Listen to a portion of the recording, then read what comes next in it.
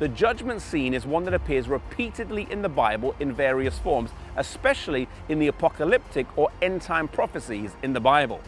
Often it's a subject that people don't like to talk about because it brings a certain form of pressure, with there being only two probable outcomes. Those who have given their lives to Jesus, though, have no reason to fear, for in the judgment, Jesus is both our advocate, our witness, and our judge.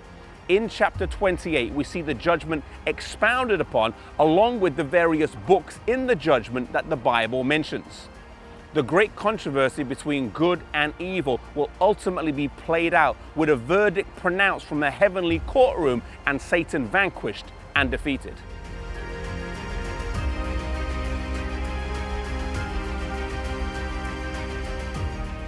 In the service that took place in the earthly sanctuary, sometimes referred to as the typical service, the Day of Atonement was a solemn day for all those who sometime in the previous year had confessed their sins in the sanctuary. The solemnity of the day then was reserved for those who were in the system, so to speak. Those who did not believe in God, who were outside of Israel, it was just another day. So the Day of Atonement that takes place in heaven will look at the cases of the professed people of God, those who claim to be followers of Jesus. There is a completely separate judgment reserved for the wicked.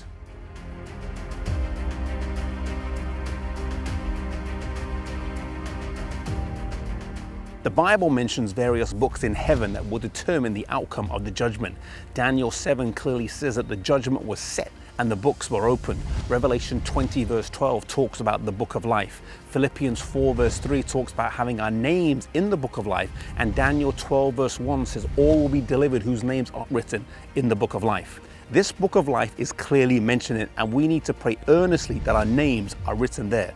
The Bible also talks about a book of remembrance that inscribes and immortalizes all the good and righteous deeds of mankind. Malachi 3 verse 16 and Nehemiah 13 verse 14 talk about the importance of this book and having our names written there.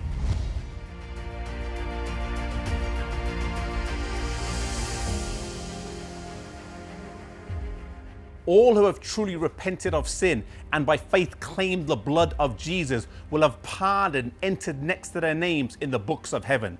Isaiah 43 verse 25 says, I, even I, who blots out your transgressions for mine own sake, will remember your sins no more.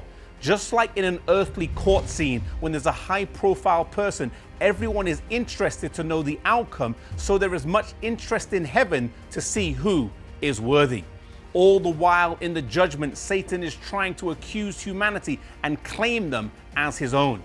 Jesus doesn't excuse their sin, but shows where they had penitence, where they asked for forgiveness, and why they are worthy to spend eternity with him.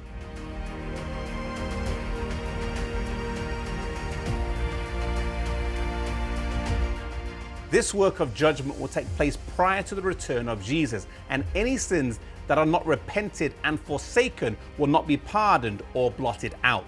We may conceal our sins from our earthly family or friends, but nothing escapes the knowledge of the Eternal One.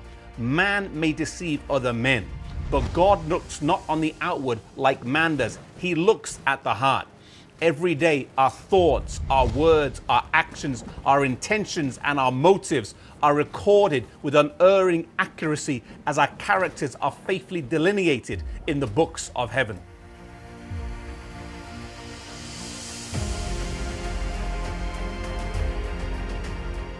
God will not just look on what we have done, said, or thought in the judgment, but he will look on the use we have made on the talents he has given to us, our time, our voice, our money, and our influence.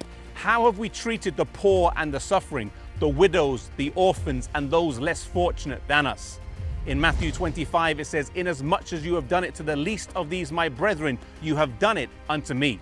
Just like in ancient Israel, they searched their hearts on the Day of Atonement. So today we also ought to search our hearts. We are not saved in groups, but we're saved individually. And let us remember the words of Mark 13 verse 35, which says, watch ye therefore.